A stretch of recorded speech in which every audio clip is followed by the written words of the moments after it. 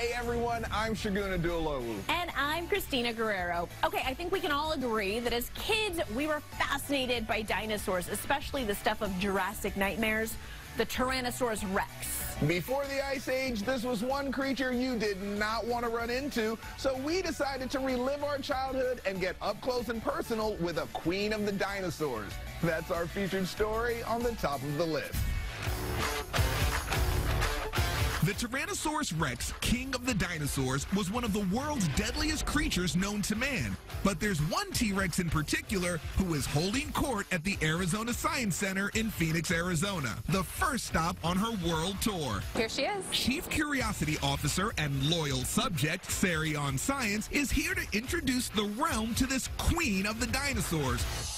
Her name is Victoria. Victoria the T-Rex is 66 million years old, found in 2013 in Face, South Dakota. She was processed in Victoria, British Columbia, hence the name Victoria, and she's incredible. And she's incredibly real, too. Most museums reconstruct these animals out of casts of fossils, but at 40 feet long and 199 real bones, she's one of the largest and most complete T-Rexes ever found. In fact, she's only the second T-Rex in existence to have as many real bones as she does. This is a unique opportunity to really get up close and personal with real fossils.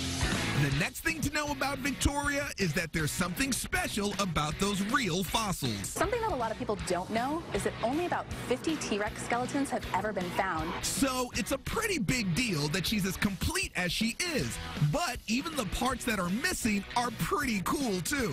Anything that the scientists didn't have, they 3D printed to give you a really complete picture of what she would have looked like. And if you saw Victoria roaming the land back in her day, she wouldn't be hard to miss. Now, if we were able to see her in all of her complete glory when she was living, Victoria would be about 10.5 tons. She's huge. Victoria also has some features that make her stand out even more. She was found with an unusually complete skull, and in that skull, she has 2 teeth growing out of one socket, which has never been seen before in another T-Rex. In fact, her mouth tells us a lot, especially her jaw. She has marks from fights with other dinosaurs, actually other T-Rexes. But there's also evidence that this queen didn't go down easy. She's got marks on her neck showing that she likely had a broken neck that healed.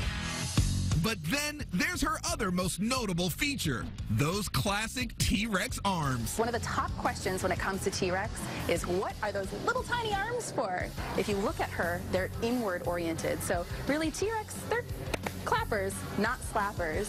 Those arms could actually grip things. So they're definitely functional. Now, what they were used for, those ideas are out. Visit Victoria at the Arizona Science Center until May 2020 before the next stop on her world tour. We waited 66 million years to meet her, but today Victoria reigns supreme over the top of our list. Skeletons are cool because I wouldn't want to see a T-Rex in the flesh. And since the days of the dinosaurs,